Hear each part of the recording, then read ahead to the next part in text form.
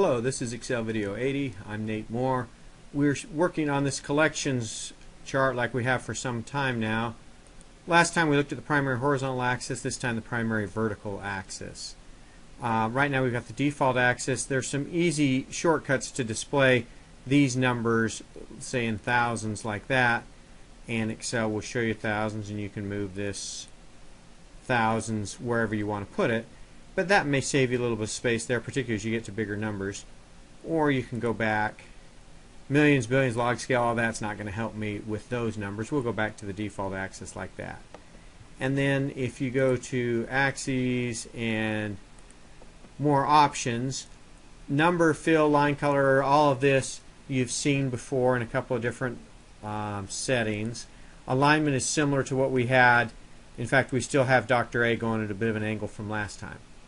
What I want to spend our time on today is axis options, and I think you'll find this helpful in a variety of settings. Let's maybe put this about right there so you can see it. What Excel is doing up here is it's saying the minimum and maximum values in this chart are going from 0 to 500,000, and it's doing that automatically, and you can see the automatically calculated values that Excel is doing here.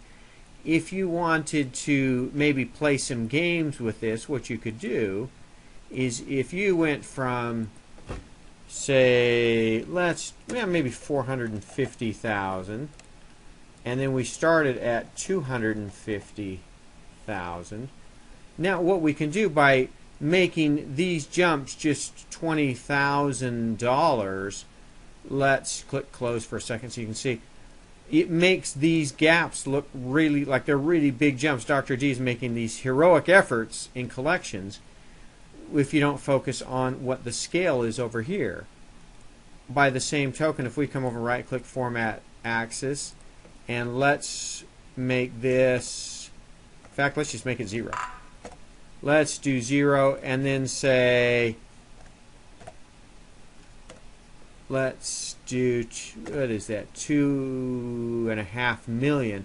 If we do something like that, now instead of what we had before, now instead of those big gaps, now it looks very, very small because of what we've done on the y-axis side. We've gone in, I'm going to right click and Format Axis, and we've played with this. And if we come back and do that auto again, you can see that we're back to a scale from 0 to 250,000.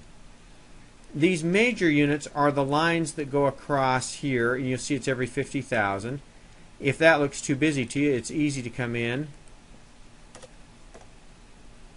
and say, let's do it every 100,000.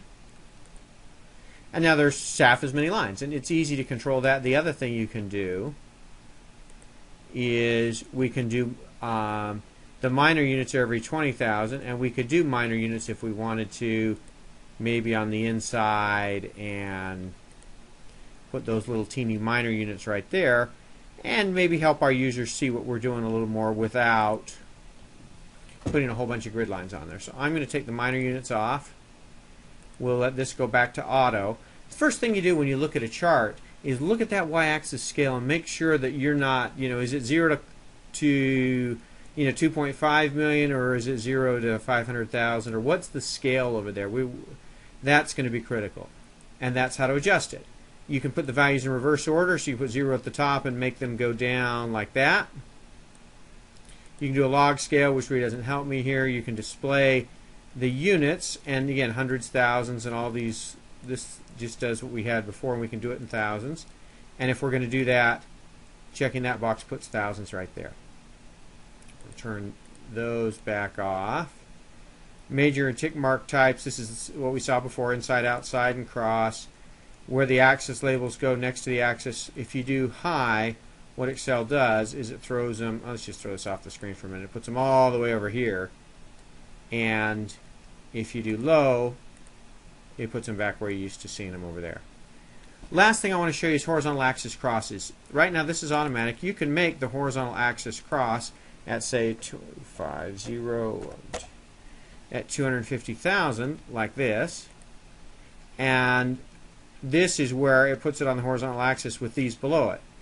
you can choose to do it that way, or if you want to do something similar, you could put the minimum fixed at 2501223, and then we'll put this back to automatic, and you can put the horizontal axis, you can make it cross at 250,000 by making it the minimum, or you can come down here and force it to cross, or you can force it to the maximum value and turn it upside down like that, and you can do that as well.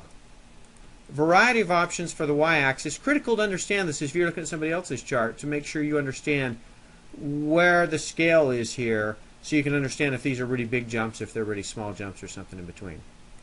Hope that was helpful for you. Thanks for watching.